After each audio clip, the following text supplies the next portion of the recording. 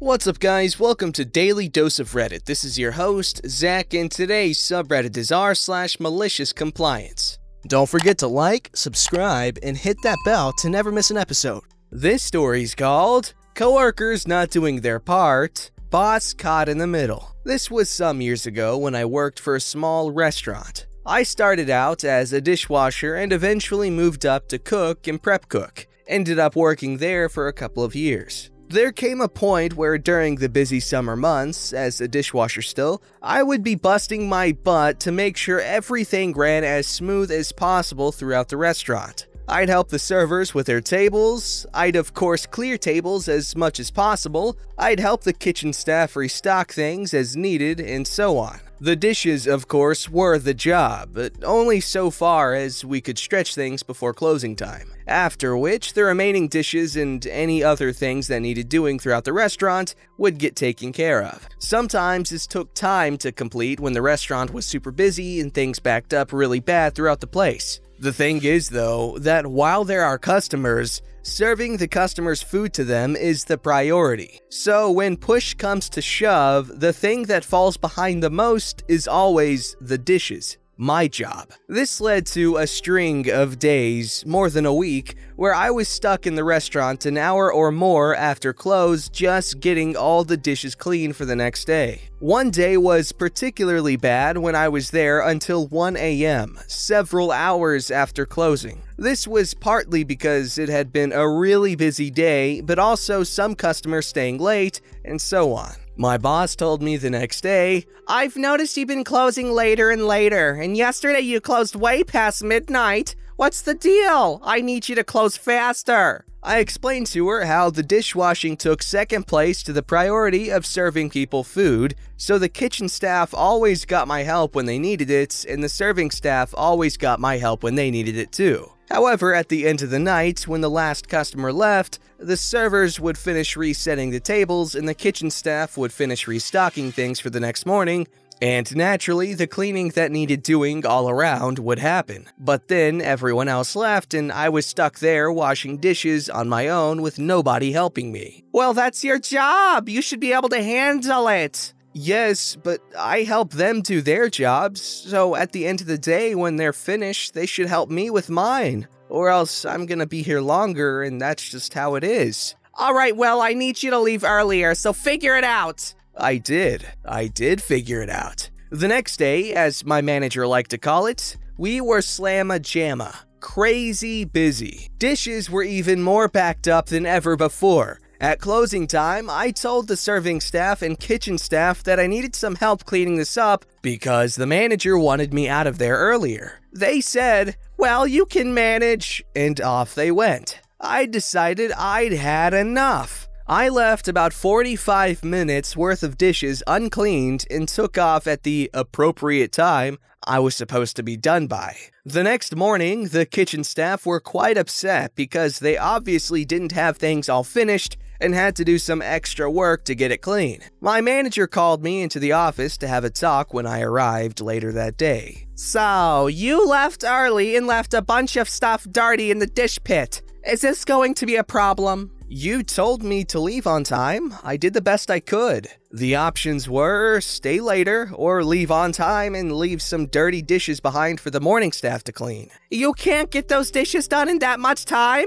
"The dishwasher has a limited capacity, so that's the limit for some dishes. But pots and pans, things the kitchen uses mostly, can be hand-washed more easily. The same is true for some of the serving staff stuff. In fact, a lot of that has to be hand-washed regardless. Here's what happens. First, the front end gets slammed, then the kitchen gets slammed, making the orders for all those customers, then the customers leave and the serving staff do their thing and the kitchen starts to catch up. Then the kitchen gets caught up and the serving staff starts heading home, then the kitchen staff heads home, and it's just me in the back still dealing with the original big slam of customers we had earlier in the day. Here's what I can do. I can refuse to help them and 100% focus on making sure dishes are done. That may mean you need to have more serving staff come in to handle the load since I won't be helping. That also might mean you may need to have the line cooks or prep cooks stay longer to make sure the kitchen is kept up to pace through the busiest hours. If I'm just sticking to clearing tables and washing dishes, I can keep up and maintain everything fine. Okay, we'll do that. The rest of the restaurant didn't last a day before they were demanding my help during their rush times. Clearly upset, and it was only a day after that the manager instructed them that they needed to help me with washing dishes and we'd all leave together at the end of the night. They finally started to understand when they tried to help me get those dishes done. It changed everything. I, of course, returned the favor and all was well. Not long after that, I moved over to handling prep work, slicing and dicing and all that kind of thing. I also started handling food deliveries and so on. It was nice and I got paid more, but I found out pretty quick that the faster I did my job, the less I got paid. Unlike with dishes, there was a bit more fixed amount of work to do, so I was happy to help the dishwashers. I got so fast at one point that in the middle of summer rush days, I'd just hang out in the dish pit, and the dishwasher would have it so easy. The manager tried to have me do both dishwashing and prep work because otherwise I lost too many hours, but that situation and how I got past it is another non-malicious compliance story. Yeah, the sad truth about work is you're not going to be noticed if you put in a lot of effort. The only thing that gets noticed is when you put in less effort than you normally would, and that's how you're going to end up carrying the whole operation on your shoulders. This story's called Boss Tried to Be Slick Changing My Employment. Ended up having to pay me more than what he thought. Hope everyone reading this is safe and healthy. Now, to give some background for the story. I was working as a legal assistant at a small law firm but started off as the receptionist. This was a job I could get straight out of college while I give myself some time to adjust to adulting life and getting ready to apply to graduate in law school. He fired a coworker over her asking for a higher raise and immediately told me I was going to take over. The law firm has 8 employees and has a high turnover rate, and I didn't realize until a couple of months ago. My boss is a stereotypical boomer that gloats about how he was in the army, how he's a ladies' man even though his wife is literally our office manager, and doesn't train his employees, even though he forces his employees to sign a contract saying that they will have to pay $2,500 if they don't complete 1 year. Over the past months, he has tried to say my work is terrible, even though I used all of his templates and had to correct him with information I received from the court on how to do these exact family pleadings, and I have closed cases that have been with us for years in the span of 1 to 3 months. He blames me for being rude to clients, even though the clients told him it was not me and was another coworker who he showed favoritism to, and consistently asked me if I found the right man, would I be with that man after he met my girlfriend at the firm's annual holiday party. There's a lot more, but too much to write. Overall, he hated anything about me, and my coworkers would often have to vouch for me because he would take out his anger on me. Because of this, I made sure to always send emails of our conversations and clarify things in order to keep track of all the shortcomings and issues. I even had a meeting with my office manager and documented the fact that I wasn't trained by sending a follow-up email and screenshotting an email where they made me train a new person 1 week after I started. Someone please tell me if this looks like adequate training. 3 weeks ago, he changed my contract to being a non-essential employee and told my coworker before she quit that he lessened my hours because of my poor work and anything I did could be sent by mail or email. He often rushes through his work and leaves a lot of loopholes in his contracts. So, cue malicious compliance. The contract said that I would be a non-essential employee, and by the way he wrote it, he capped phone calls at half of an hour, but I would get paid $15 per call, $45 for each family packet I did, and $15 per email correspondence. So I did a couple of family pleading packets, but kept my coworkers in the loop, and they told my boss that they were busy with other things and asked if I could make the calls. They know I am the only one in my household working and felt the contract was terrible. I also asked them how they would read the contract and they interpreted it in the same way I had. Since I was deemed non-essential and he could not be bothered to draft a letter letting me go into the office,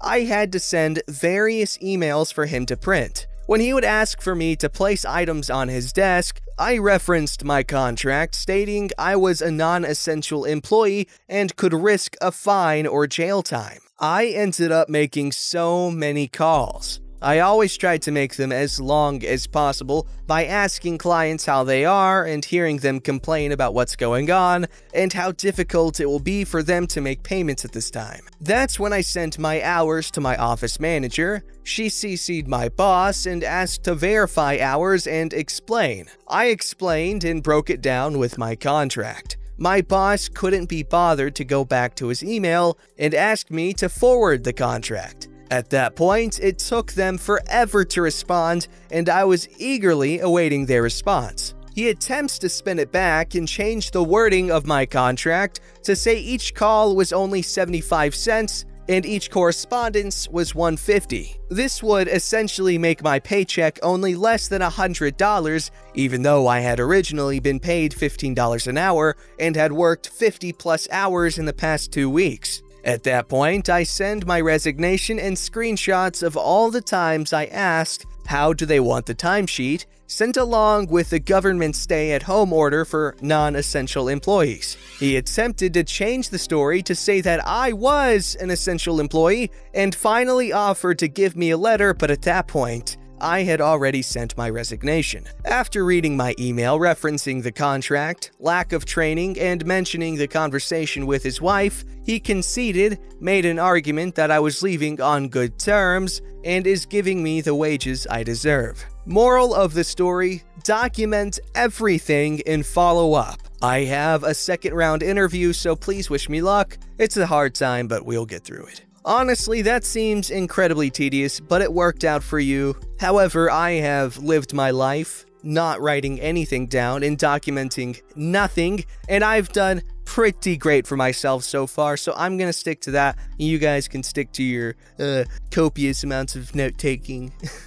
Obviously, I'm joking. The more information you have, the better. That's just a very basic principle that is correct. However, we can also all agree that writing and taking notes sucks.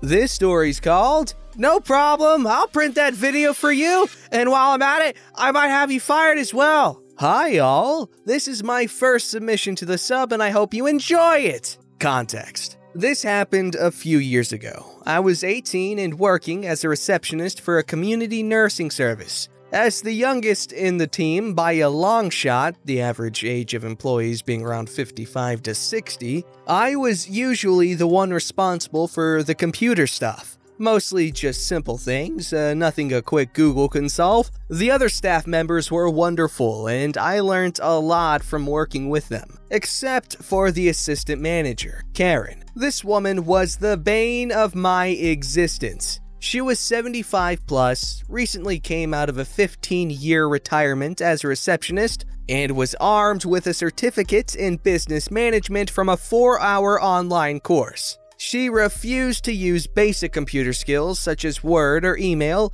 stating that she didn't need to learn them again when she had others to do it for her, namely me. In a 5-hour shift, I would spend 3 hours just fielding her tasks. Needless to say, this came along with all the fun personality traits that make a manager from hell. Malicious compliance. At the start of my shift, I receive an email from Karen asking me to print the attached files. One was a PDF and the other an MP4. So assuming she just meant the PDF, I take the printed copy to her. This is roughly how the exchange went. "Why do you only have one file? I said 2. "You want me to print an MP4? "Isn't that what I asked? A monkey could do your job, and probably better at that."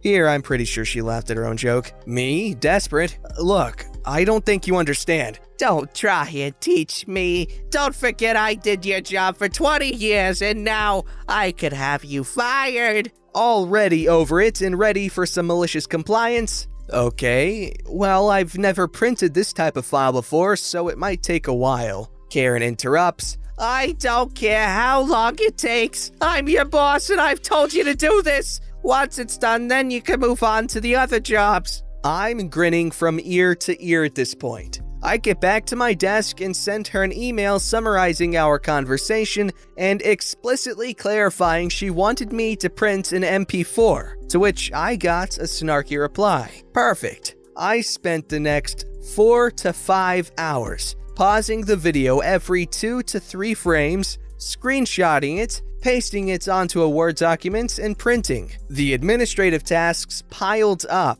not that Karen noticed because she mostly spent her time reading magazines or talking on the phone. I felt bad as this placed an extra load on the other receptionist. However, since Karen was universally hated, they gave me their blessings. Once complete, I took about 100 pages, carefully held with clips to her desk, and sweetly told her that I'd printed the other file. She looked smug until she saw what was in front of her. Page after page of almost the same picture as the man moves through the video, some slightly blurry, all in full color. She was furious to say the least, but I was 1 hour overtime on my shift and Karen knew that would already cause her some issues, so she let me leave. Though I knew it wasn't over yet. As expected, I get called into HR for a meeting the following week, where they accused me of wasting company time and not complying with management. I explained the situation in detail and showed them the email, including her awful reply. I also showed them a few more emails and texts where Karen used some particularly descriptive words to insult our staff members, including the very HR rep taking my interview. Turns out, this was the straw that broke the camel's back, as Karen had multiple reports against her from other staff members, and she had been driving HR insane with her own complaints. She lost her job the following week. The best part is that this happened on a Sunday, where I got double pay. I took some of that sweet overtime cash and brought in cupcakes to work once Karen was gone. I said it was an end-of-week treat, but we all knew what we were celebrating. The HR rep seemed to particularly enjoy hers. Honestly, can you blame her for being that bitter of a person? Imagine coming out of a 15-year retirement after being a receptionist for, I don't know how many years, to have to do more work, okay? You're 75 years old after coming out of retirement. That just does not sound like an ideal situation to be in. Once you're tired, all your responsibilities, they just gotta be like stuff you want to do yourself. You don't want to be working for other people when you're retired. Don't forget to like, subscribe, and hit that bell to never miss an episode.